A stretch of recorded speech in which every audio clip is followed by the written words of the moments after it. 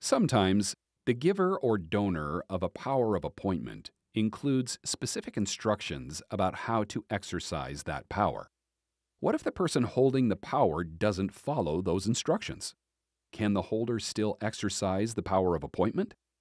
The Florida District Court of Appeal explored this question in Cessac v. Stevens. Sally Christiansen's father created 3 trusts for Christiansen's benefit. As the beneficiary, Christiansen received distributions from the trusts, but she didn't own the assets in them. Each trust gave Christiansen a testamentary power of appointment that was limited by a specific reference requirement. The testamentary power of appointment allowed Christiansen to distribute that trust's assets in her will to anyone she wanted.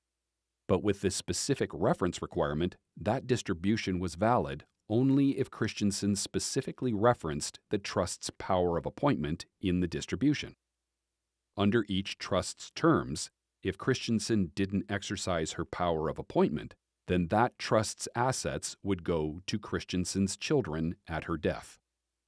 When Christiansen died, she had 2 children, Marcia Stevens and Christopher Evans.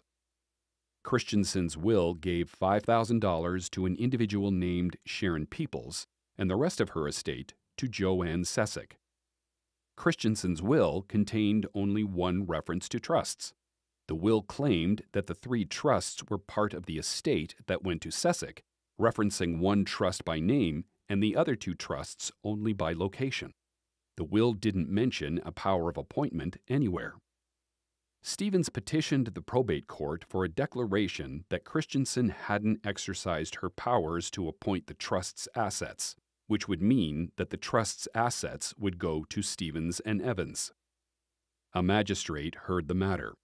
The probate court adopted the magistrate's recommendations, finding that Christiansen could exercise her powers of appointment only by specifically referring to them, and that Christiansen's will hadn't generally or specifically referred to any powers of appointment.